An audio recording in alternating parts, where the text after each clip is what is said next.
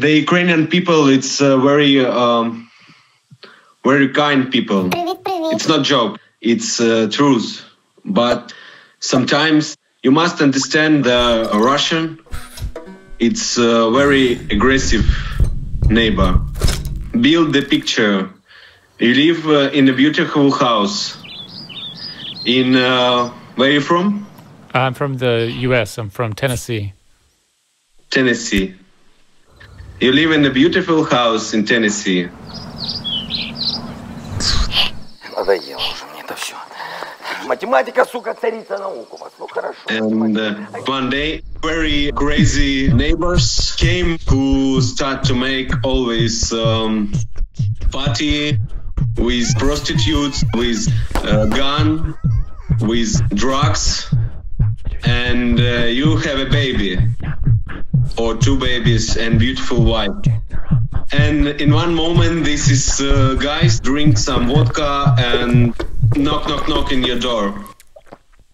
You open the door and say, "Okay, guys, what you need?" And these guys say, "I want to fuck your wife."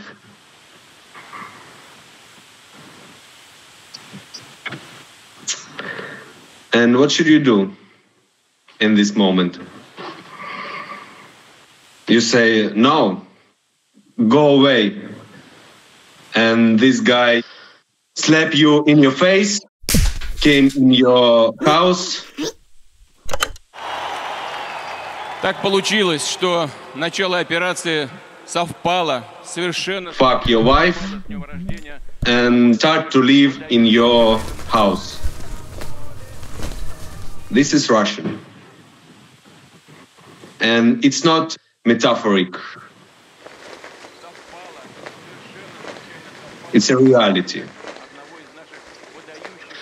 And the Ukrainian guy, it's very simple and very kind guy. And when these neighbors allow the music, drink vodka, and we stay, we wait. But in this moment, when this piece of shit came in our flat, we say, we take the gun and kill this piece of shit. And no one in the Ukraine want to do that.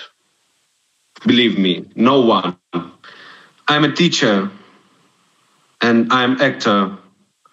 I'm never work with gun. But in this moment, I have a question. Which country my babies see? Understand what I mean?